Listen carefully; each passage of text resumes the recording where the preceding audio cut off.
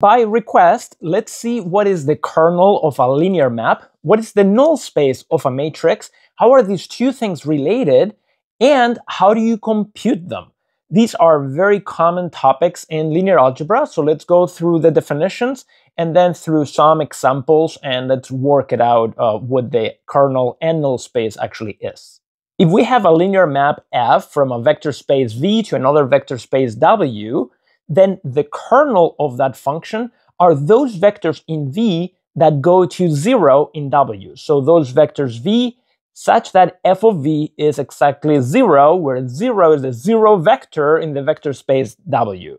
For example, if that linear map is the derivative of polynomials with real coefficients, then the kernel will be those polynomials such that when I take the derivative, I get the 0 polynomial, and we know from calculus that those are the constant polynomials. So the kernel of the derivative map is exactly those polynomials that are constants, equal to a k in the real numbers.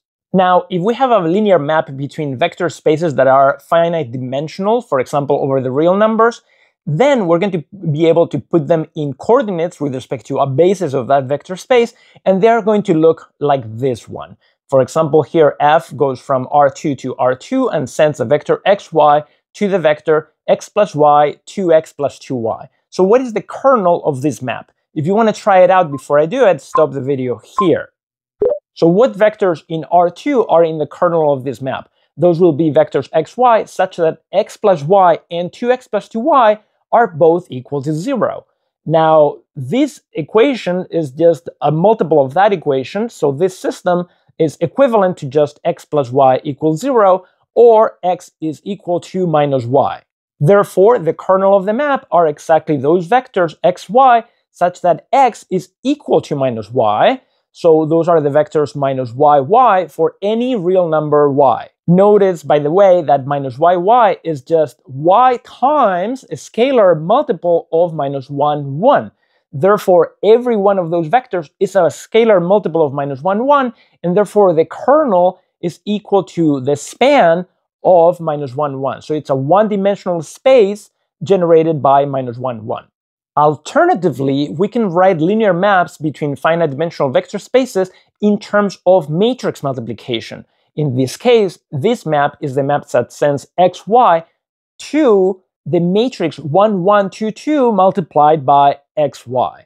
Therefore, the kernel of my map F is equal to the null space of that matrix 1, 1, 2, 2. Because the null space of an n by n matrix, so a matrix with n rows and m columns, it's precisely those vectors in Rm such that A times V is equal to 0. That's the definition of null space. So to compute the kernel of my function f, I have to compute the null space of my matrix 1, 1, 2, 2, which is the one associated with this linear map.